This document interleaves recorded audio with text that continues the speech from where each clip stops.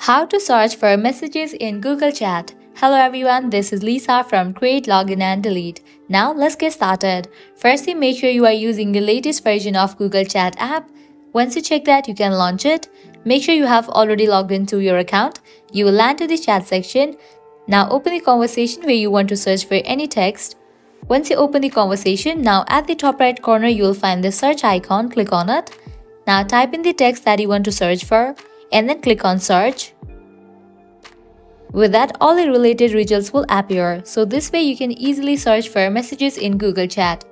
Google Chat is a communication service developed by Google, initially designed for teams and business environments.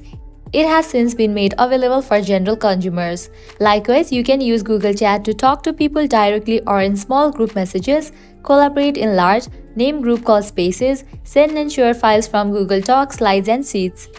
Google Chat offers a number of inbuilt security features like end-to-end encryption and automatic phishing detection, giving users a decent guarantee of protection. By applying the same process, you can head towards any of the conversation and search for the text.